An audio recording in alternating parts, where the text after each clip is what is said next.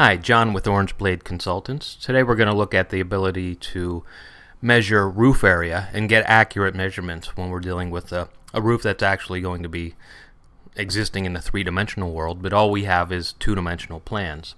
And we're going to rely on these slope factors. What we are showing here is typical roof pitches, so 3 inches to 12 inches, 4 to 12, 5 to 12, and so on, and the factor that we use when measuring in a 2D environment. You'll see down here in my markup area that I have roof slope area, materials, and cost, and you'll see how that comes into play here in just a second. So let's do some measurements and see how our custom columns will give us our accurate measurements. So what I'm going to do is measure area here. I'll measure from here to here. Now the assumption here is that this drawing is calibrated, meaning we have it set to be accurate. So if you're not familiar with calibrating a PDF, you can look in the help menu. It'll show you step by step on how to do that. It's very easy. Anyways, I'm showing 122 square foot. Now that doesn't account for the slope, so we're only operating right now in a 2D environment, but that should be more. So the actual roof area should be more than that. So what I need to do is pick the slope. I'll say that's going to be 412, 4 inches to 12 inches. Oh, okay, so it shows that it's 128.71 square feet. So let's take it a step further.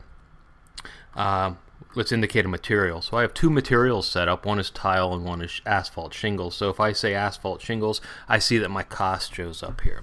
Okay, so where do all these numbers come from? They come from custom columns that I've created. So if I go into Manage Columns, Custom Columns, you'll see the 4 columns that I've created right here and right here. So roof slope is a choice, meaning we're going to pick our roof slope and apply the multiplier. So these multipliers show up right here.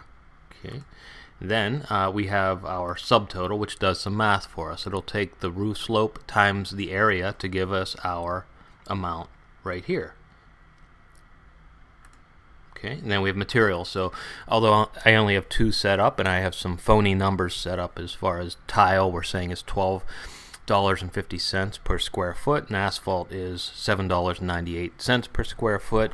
As prices change, we can always bump those up, bump those down, and even add a 3rd, 4th, 5th material, so that we're not only using tile or asphalt. So we can get a lot more detailed there if we wanted to.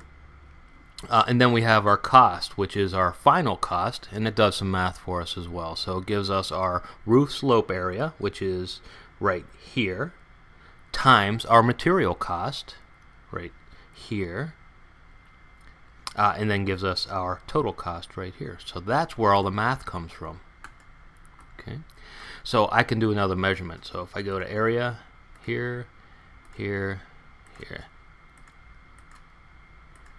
and I know this doesn't make sense, but we'll say that this particular roof is actually a different slope. So if I say that that is going to be 312, you'll see that the area shows up a little smaller, and I'll say that that's going to be tile, and it incorporates the price for tile right here.